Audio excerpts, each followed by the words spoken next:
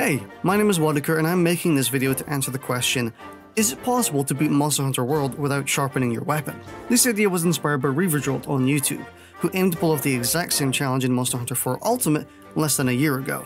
Ever since I watched that video, I was curious to see if it was possible to do in Monster Hunter World as well, but when I tried searching it up on YouTube, no one else seemed to have tried it at the time.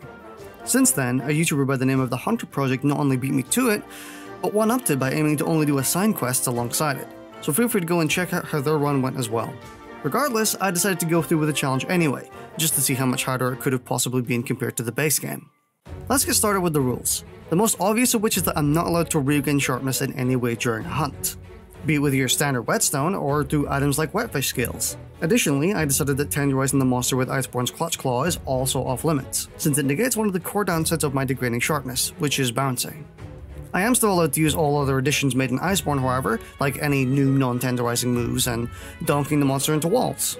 For the third rule, I can't use any armor pieces that have skills affecting sharpness, even ones I would never gain a benefit from anyway, like speed sharpening.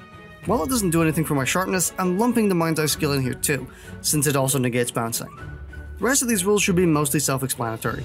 No modding, no cheating, no multiplayer, no ranged weapons, of course. As for the win condition, we have to slay the final boss, xeno'jiiva. We start off by watching some award-winning lip-syncing before creating our hunter and Palico, whom we named Blunt Barb and Dull Dan respectively.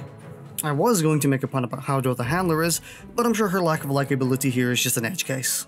Suddenly we get a lift from Zora Magdaros, who catapults us straight into the middle of the ancient forest, where we end up encountering not only Great Jagras, but Anjanath too.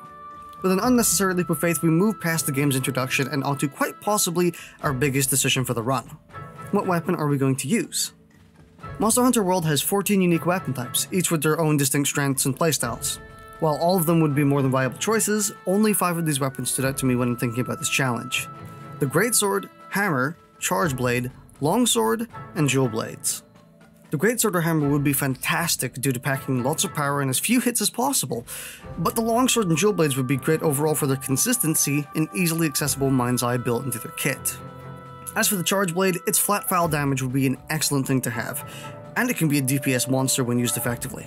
It may seem like I'm spoiled for choice, but this was actually quite an easy thing to narrow down. I was already pretty familiar with the Greatsword, Hammer, and Charge Blade, so I chose to give them a pass so I could do something fresh. On top of that, I was never really a big fan of the Longsword anyway, leaving me with the Jewel Blades as the obvious choice left. So I slapped those 2 metal prongs onto my back and quickly headed out to properly start the challenge. Killing 7 small Jagras and 8 Cassidon was barely worth mentioning, and so was Great Jagras to an extent as well. Even with my already shredded sharpness from 8 Cassidon earlier, they went down with no problem. When searching for a new camp, we get interrupted by a Kulu-Yuku. This bird wyvern has the ability to pull rocks out of the ground which cause your attacks to bounce, while making their attacks stronger. This may seem like a big problem at first, but shooting a few paws into their backside causes them to drop anything they're holding, making them painless to take down. A Puke we saw earlier is next on the to-do list, and is the new player's introduction to a few more of the game's mechanics that'll be important down the road, namely ailments and severable parts. This was the first hunt where I reached the lowest possible sharpness just from fighting the target monster, but even then, I could slay them with ease. I wasn't looking forward to this next quest for 2 reasons. 1, because it's a really boring escort mission that takes forever, and 2, because the target monster was one that I feared was going to be the first true wall of this challenge, Baroth. This swampy monster coats itself in copious amounts of mud, resulting in a very tough layer of armor around its entire body. As you can imagine, this shreds through your sharpness like nothing else, and within minutes of the fight starting, I was already in the red. It didn't help that for some reason I decided to kill some Aptonoth earlier in the fight as well for fun, reducing my already precious sharpness before the fight even began. For more than half the hunt, I was dealing just 1 damage a hit, making it take absolutely ages to plow through. Overall though, the fight wasn't that difficult, it just took much longer than I'd have liked. Up next was everyone's favorite Piscine wyvern, Duratotus. This fight was kinda just uninteresting, no real problems, even after reaching red sharpness for the 3rd hunt in a row. Next came Toby Kadachi, one of my favorite monsters in the game who I for some reason completely forgot about until I got this quest. I was expecting this fight to go pretty smooth since I fought Toby a ton in the past, but for the first time in the run I end up fainting not only once, but twice. I was quickly beginning to dread that Toby may end up being a wall I didn't expect, but managed to slay them once I played a little less recklessly and focused more damage on their tail. After fighting Toby, I noticed I was actually just 1 material away from crafting their Jewel Blades, which I kinda wanted for the extra affinity and sharpness it gave me. I also knew that bonking monsters into walls always made them drop one material they can give. Hey Tober. Hey Toby Maguire. I thought she was about to say, go ahead, shit your pants. Scale, scale, scale. Yeah, boys, let's go! So we craft Toby's jewel blades and move on to the next hunt. Finally, we reach the true early game difficulty check, Anjanath, a monster that I myself got stuck on back when I first played the game on PS4. Honestly, Anjanath gave me almost no troubles here.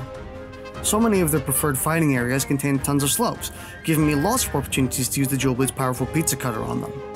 I suppose now is a good time to mention my gear, as I'm primarily picking pieces based on skills they have. There's one specific skill I'm using that's doing wonders for all these early game hunts, and that's affinity sliding. This skill temporarily increases my affinity by 30% after sliding down a slope, which is a massive boon early game. This is especially true when my sharpness gives me a pretty limited time window to do as much damage as possible to the monster. I know I said Anjanath gave me almost no troubles, but I do faint once after getting stunned. Despite this, they go down with no real struggle. Big Chunky Zora from the very start of the game wants to actually have a go at us now in quite possibly the most intense quest of the game. So intense I spent a decent chunk of it getting a drink instead of actually fighting them, just to calm my nerves. Once I get back, I accidentally hit him with a binder, causing Zora to quite literally eat the dirt. Ooh, he really going ham on that drywall though. Look at that. Oh my god, that's ridiculous. I spend the next 5 minutes slashing magma cores, beat the flagship monster Nergigante, then finish this super boring scripted story mission. The one good thing about Zora's mission is they end up opening the way to our next locale, the Coral Highlands. I really do love how this locale looks with its underwater aesthetic. Hopefully we'll get to see it again in a future Monster Hunter as well. Either way, I take on Zitzi-Yaku and Paolumu next. Zitzi is Kulu's blue light mode advocating brother,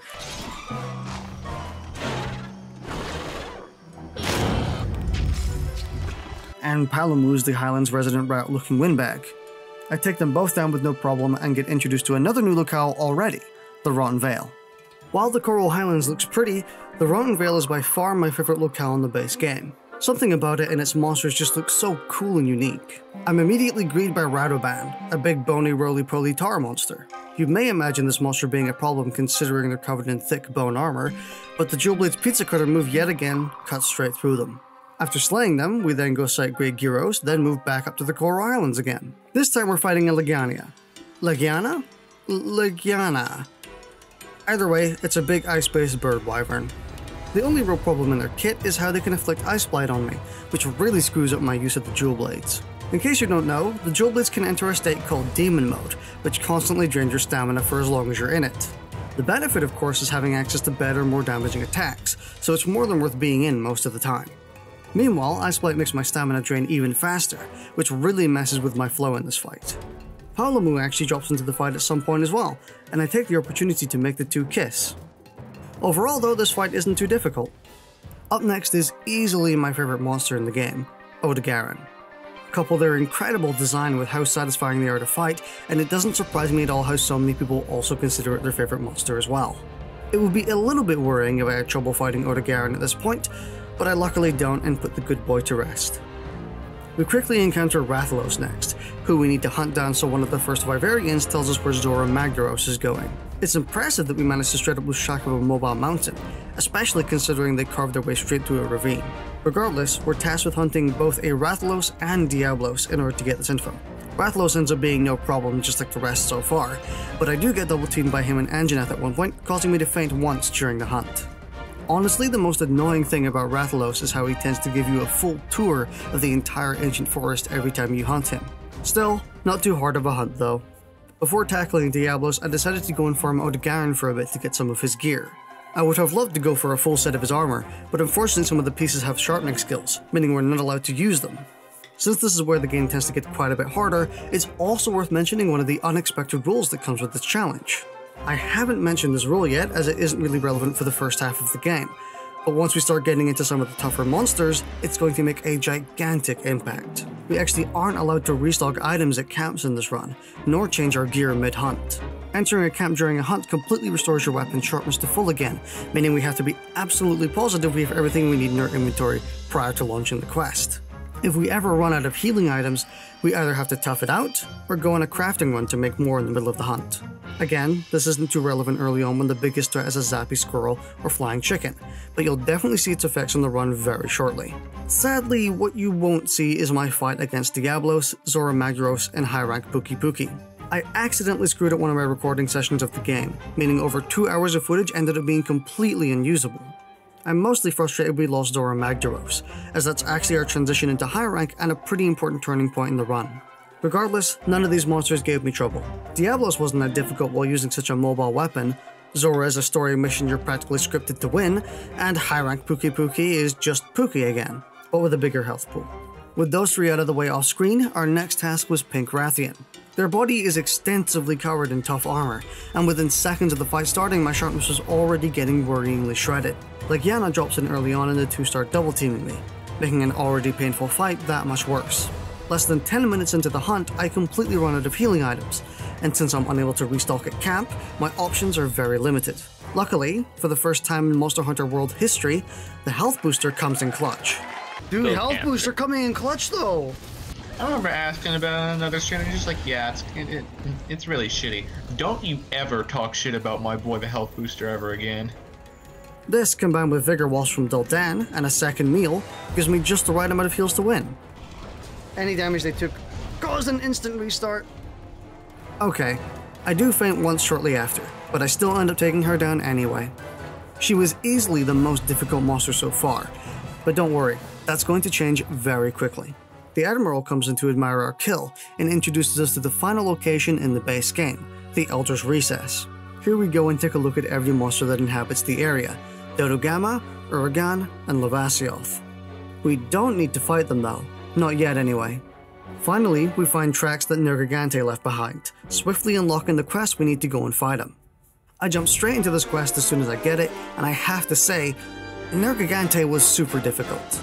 He does tons of damage with every hit, has gigantic hitboxes, and worst of all, he gains more armor the longer the fight goes on. I faint less than 10 minutes into the hunt, being unable to Superman dive his iconic dive bomb attack. After another 5 minutes of dealing damage, he starts limping back to his nest, having less than 20% of his health left. Little did I know, that last 20% was when this fight would reach its hardest. My sharpness was as low as it could possibly go at this point, and I was dealing an unbearably small amount of damage with each attack. At this point, it was a fight of endurance. Eventually, I was so low on healing items, I had to start chugging herbal medicines to heal. Yeah! Kill him? Yeah, Hey, he is dead. good job. So now what? Now I gotta kill 3 more of the ones like this. Oh no. Finally, after a 25-minute long hunt, we succeed in taking down Nergigante. We're not done yet though, as we still have 3 elders to take down before reaching the final boss. After collecting the elders' tracks, I decide to head out for Valhazak first. The big ol' meaty fart monster that loves chunking your HP anytime you overdose on the methane he spews out. Overall, I'd say this is one of my favorite monster designs in the world. They're not a particularly hard elder, but they at least have a very neat design. I do end up fainting not too far into the hunt, but to my surprise, Daldan comes in with the Vigor Wasp revive. It really did take me by surprise, as I must have just unlocked it after beating Nergigante. I unfortunately faint again not too long after, getting my health chunked in half, knocked into the acid water, and then his farts finish the job. The hunt goes solid from there though, and we take him down with technically just 1 faint. I take the time to farm Nergigante a bit, gathering his materials to make new and better armor so I can survive the elders a bit better. After upgrading my gear a bit more, we move on to Teostra next. The biggest thing with Teostra to look out for is the big nuke they do when at full power, which can easily be avoided with just a Superman dive or a flash pod if you're carrying them. I do decide it'd be fun to get stunned a couple times here and there, but all in all Teostra was super easy to hunt. Easier than I thought it'd be. With how upgraded my weapon was by this stage, I was only really reaching minimum sharpness once the hunts were almost over. The next elder is the one I was dreading the most, Kushala Deora. As you might be able to surmise from their appearance, their body is covered in armor, and they try their absolute hardest to blow you away. Despite being as annoying as they always are, they actually go down surprisingly easy. My sharpness didn't even reach the lowest quality, and I didn't faint once. I expected this fight to be far harder than it was. We're finally here, the final boss, xeno'jiiva. Here was my build going into xeno'jiiva and the Three Elders, a mix of Nergigante and Waddicker parts primarily picked based on their skills. Health boost is practically a requirement to have, and speed eating is there for convenience.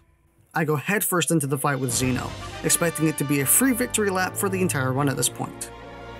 None of their attacks are particularly difficult to deal with, but can sometimes deal scary amounts of damage if you let them. It only takes about 6 minutes before they head into their second phase, which fooled me into thinking this hunt would finish quicker than I thought. I was super wrong thinking that, as the second phase goes on for over 25 minutes. I do make excessive use of the pizza cutter move here, and manage to get a very stylish tail cut with it too. My sharpness slowly deteriorates over time while I'm taking small chips out of Xeno's health, all the way until we land the killing blow that completes the run. There we go. Can you beat Monster Hunter World without sharpening your weapon? Of course you can, and it's not even really that hard. Going into this run, I didn't think it was actually going to be that difficult, and it wasn't. Sharpness is always important to maintain in Monster Hunter, but ignoring it doesn't make the game unplayable, or even that much harder. Monsters typically end up dead by the time you even reach minimum sharpness, so most of the difficulty doesn't even come from that aspect of the challenge. What does make this challenge harder was all the restrictions that came alongside the no sharpening rule. Things like not being able to restock, or hunts taking longer than usual making mistakes more likely, etc. Using a weapon I was unfamiliar with also added to the challenge a bit as well. Give it a shot if you're looking for a different way to play through the game, or so you can make excuses as to why you keep forgetting to sharpen your weapon mid-hunt. Some of you watching with a keen eye may have noticed the length of the video though. How come there's about 9 minutes left if we just beat the challenge? That's because I wasn't satisfied yet. Sure, we can beat xeno'jiiva without sharpening our weapon the entire game, but midway through the run my end goal changed. Can you beat every monster in the base game without sharpening? Every monster we skipped, only had to look at, or even haven't seen yet was now on my chopping block, including DLC monsters. Disclaimer though, Behemoth, Kulvtaroth, and Ancient Lashin won't be included here. They're designed to be beaten multiplayer, which goes against the solo-only rule that was set for the challenge. Let's get a few monsters out of the way very quickly. Tzitzi-Ya-Ku, Great Gyros, and Rathian. All three of these are fully beatable without sharpening to no one's surprise. I did Rathian after beating xeno'jiiva, but Tzitzi and Great Gyros I actually hunted way back when the game initially introduced them. Even with my stats at the level they should have been, these are a breeze. Next we'll move on to the big three in the Elder's Recess. Levasioth, Dodo Gamma, and Uragan. I did Levasioth first, and it's really hard to forget just how much I don't like this monster. It's not because they're hard or anything, they're not. It's just that they're so lame and boring to fight. I went for Uragan next, which is just Radoban, but came several games prior instead. Effectively the same moveset as them, and not that much harder by comparison. They did give me an oddly creepy grin in their end screen though. Finally was Dodo Gamma, who I genuinely can't find footage of me hunting. Seriously, I've come through all my footage and I can't find any of me fighting them. But when I look at my hunter's notes it says I already have. I guess I did then? Well, I'm going to assume they were hard as nails then. So hard I must have forgotten the fight even happened. I decided to try and tackle Azure Rathalos next, and I know I said the original Rathalos was no problem earlier on in the video, but man, do I hate Azure and Silver Rathalos. Something about their moveset irritates my very core. I faint very quickly due to stun on my first run at Azure, and on my track back up I just give up and decide I'll do him later instead. Fast forward 1 hour and I put my nose back to the grindstone again. This second fight goes substantially better than the first, ending up slaying him with 0 feints, and in only around 8 minutes too. I really feel like Rathalos is a flip of the coin when it comes to if he's infuriatingly hard or surprisingly easy. While I lost all my footage in fighting normal Diablos, I at least have all my footage fighting Black Diablos instead to make up for it. Like Rathalos, I've never found these monsters to be that fun to fight. They're the type where if I have to I will, but if I don't, I won't. Black Diablos is no exception, although I'd argue she's more fun to fight than normal Diablos sometimes. No, don't do this move! Well, that's good. That's bad. Oh, I'm stunned. I'm dead. Very pog.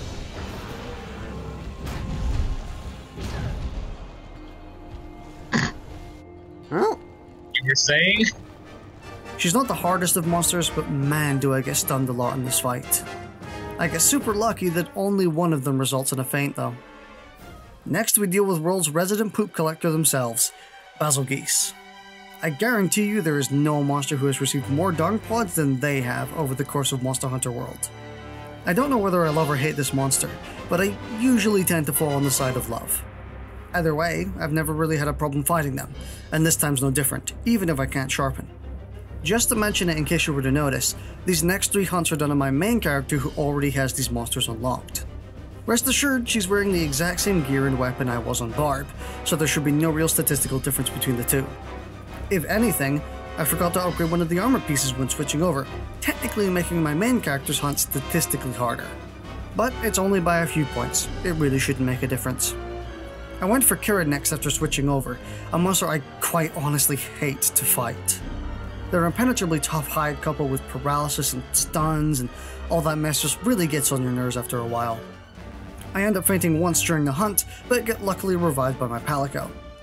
The hunt goes smoothly from there up until the very end, where I end up fainting again, and this time my Palico isn't there to give me a get out of jail free card.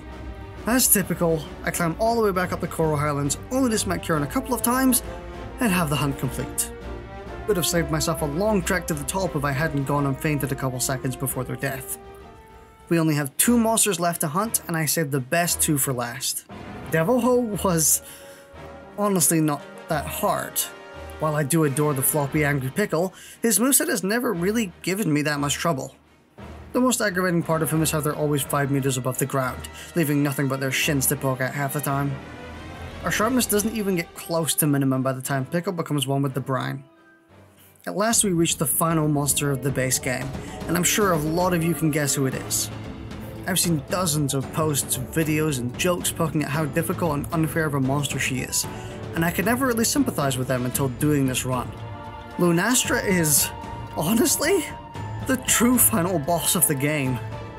She constantly sets you on fire, gives you very little openings, can attack you from across the stage with her fire pits, and has a supernova attack that sometimes feels like you're flipping a coin to survive.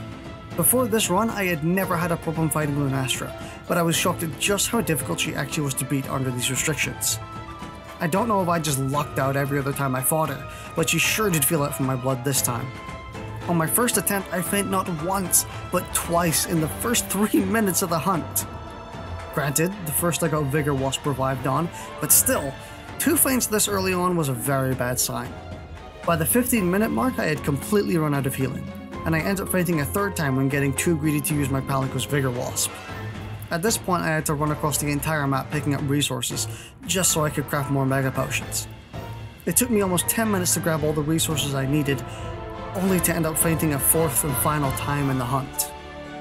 This was the run's first quest failed, right at the very end. Up until now, we've typically only fainted during a quest once, twice if things go super south, but never did I outright fail a quest prior to this. With a chip on my shoulder, I suck it up and load back in a 2nd time, determined to not let Lunastra stomp me right at the finish line. While it's not too much better than my first attempt, my first feint happens 5 minutes in this time, consuming the 1 Vigor Wasp revive I get. It's also worth mentioning that Nergigante loves to invade and fight Lunastra throughout most of this hunt. A smarter player would bring dung pods to counter this, but I couldn't be bothered. I do manage to use Nergigante as a mobile donker twice, which was fun at least. After 15 minutes of hunting her, she starts limping back to her nest. I take the opportunity to farm some more healing items just to make sure I don't run out midway. Unfortunately, she performs her supernova at what might be the worst possible time she could have, causing me to faint for the 2nd time in the hunt. When I come back, I start using everything at my disposal, nabbing myself a mount and flashing her to try and keep her at bay. After a full 25 minutes in the hunt, she finally goes down, taking just 2 attempts to bring this quest to a close. So yes, you can beat Monster Hunter World without sharpening, and you can beat every monster in the base game without sharpening as well. Lunastra was by far the hardest monster on the run, with honorable mentions going to Nergigante and Pink Rathian. Taking the run that much further by including every other monster was the right amount of oomph it needed, in my opinion. A proper, difficult monster to act as a nice, final challenge. I hope you enjoyed the video. It was a fun run to do, especially while Discord streaming it so people could chime in. I'd greatly appreciate sharing the video around and giving it a like if you wanted to. It's tough trying to break through the suffocating YouTube algorithm. If you're interested in more Monster Hunter, I have 100 Monster Hunter World VODs on my channel, and a ton of Monster Hunter Rise VODs as well. Finally, you can catch me streaming on my Twitch channel daily, playing all sorts of things. Probably most likely Monster Hunter if you're watching this relatively close to when it's posted. I hope you have a great day, and I'll see you later. Thanks so much for watching.